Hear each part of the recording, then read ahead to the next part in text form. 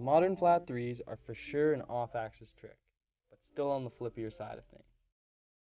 The most common issue we see is getting stuck on the side flip or backflip axis, instead of being perfectly between both.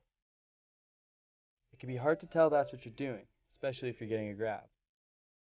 Like most tricks, we want to look forward or at the end of the tramp, not just on takeoff, but into the air before dipping over and looking for the landing.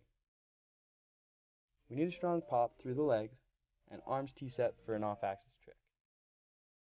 To practice, pull off the skis and do some backdrops where you have your hips nice and open and you land no more than a 90. To hit the tramp on a 45 to 90 degree angle, you'll need to create a few degrees of spin on takeoff. To get a feel for the axis, find an elevated flat surface with a small drop off of both sides. Stand facing away from it with your arms out. Jump up and land on your back on a 90 degree angle with your legs up high.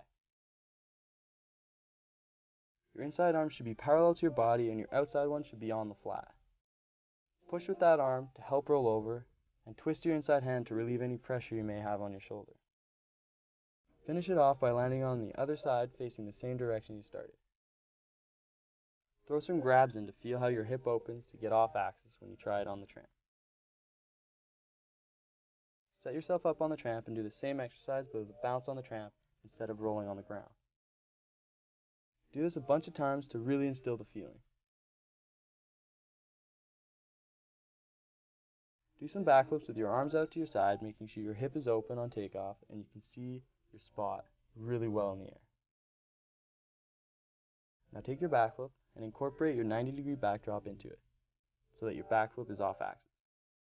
Just try to add a little bit at a time.